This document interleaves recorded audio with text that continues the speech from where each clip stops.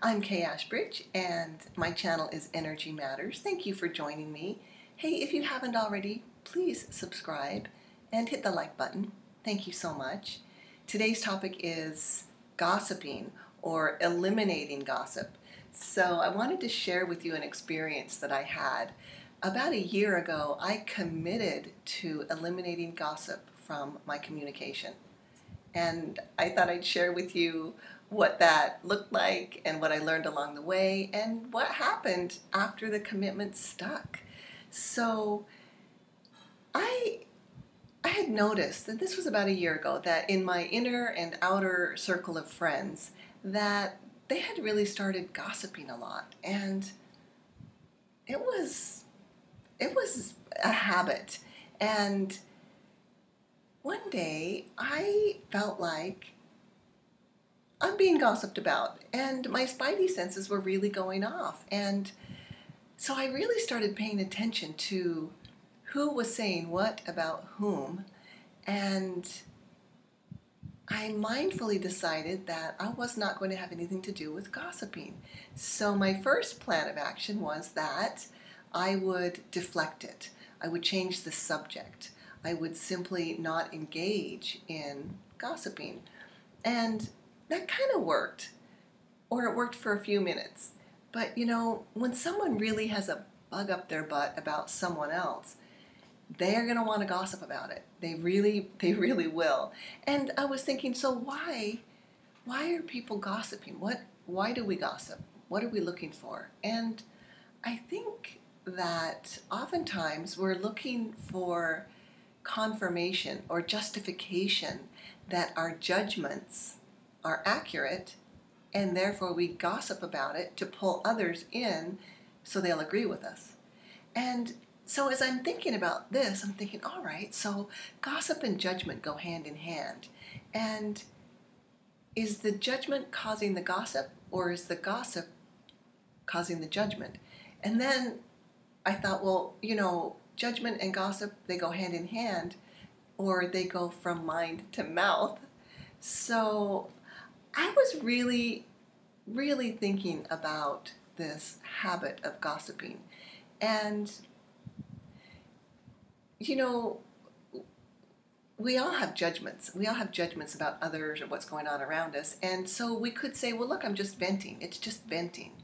Okay, all right. So when we vent, that is typically getting something off our chests or out of our hearts. And we are venting with a close friend or a trusted ally. But when we have 3 or more people together, the venting typically turns to gossip. And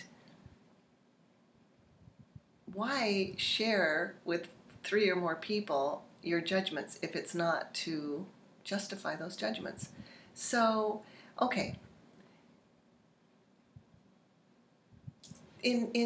With gossiping, it's always about tearing another human down. And I was very clear that I did not want to participate in tearing anyone down. And I didn't want to be torn down either. So this was getting to me, and I thought, I've really got to eliminate gossiping from my communication so that it will go away from my world, right? So I realized that gossiping is it can be a real deep-seated habit with a lot of people. And actually, the only way they know how to communicate is to start off by, did you hear what so-and-so did, or they did, and then creates the big conversation. And of course, gossiping deflects what's going on with you because you're pointedly talking about someone else. So I really was kind of stuck on this. How do I get rid of gossip from my world and my life? And you know, I decided I'm going to challenge myself. I'm going to challenge myself to 30 days of no gossiping. So I knew that this would be a challenge, and I knew that I would need some accountability because, well, gossiping is gossiping. So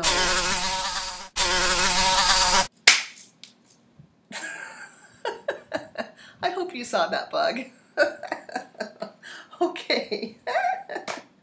So I had been in my mind evaluating for a couple of weeks, how am I going to stop gossiping? What's my plan of, creating a new habit and eliminating gossiping? And so I decided I needed a way to make it stick. So I wrote a contract with myself.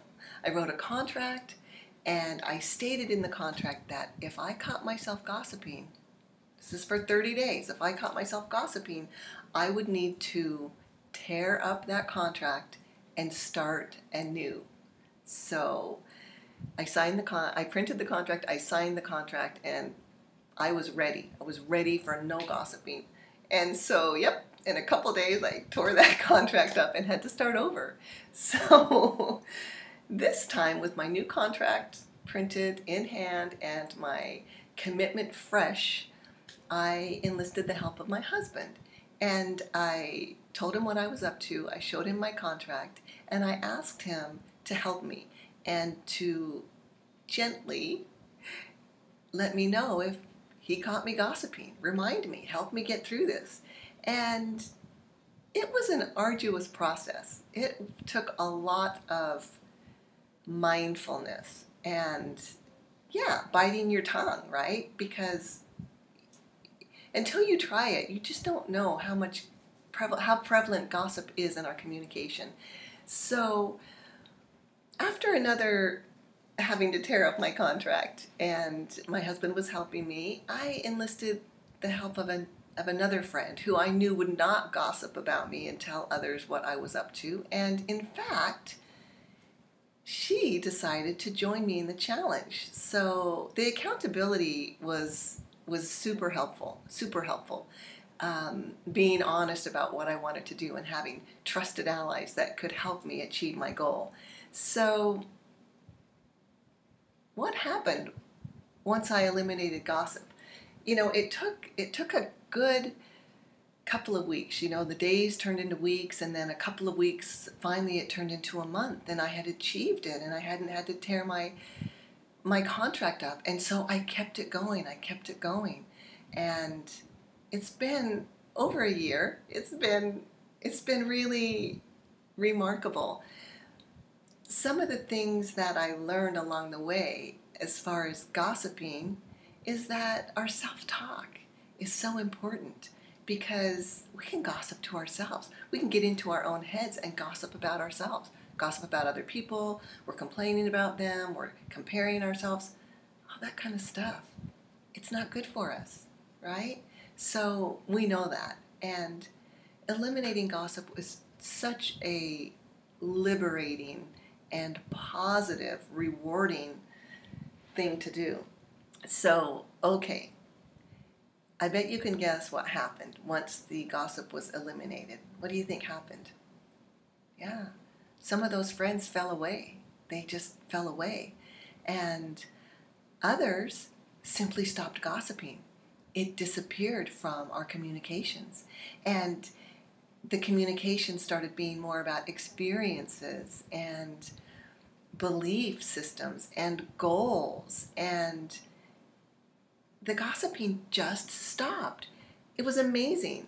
And so we all know that our words are very powerful. We are powerful, and our words are powerful. And it's kind of like something that is seen cannot be unseen, right? And it's when you speak the word out loud, you can't unspeak it. So being mindful about the way we communicate it's a beautiful practice. And because we vibrate from our being what it is that we are feeling, believing, speaking, the same is coming back to us. And as our words vibrate out from us, we know that we're going to be attracting the same, because like attracts like. So by choosing to speak only healing and loving and kind words, you can ensure that that kindness is coming back to you. And I would like to challenge you to a 30-day eliminate gossip contract. Could you do that?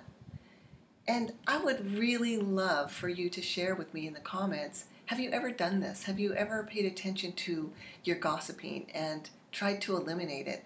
So just know that I'm encouraging you to take the 30-day challenge to eliminate gossip from your communication, and be mindful and pay attention to what happens with your self-talk and what happens with some of the people that are in your life.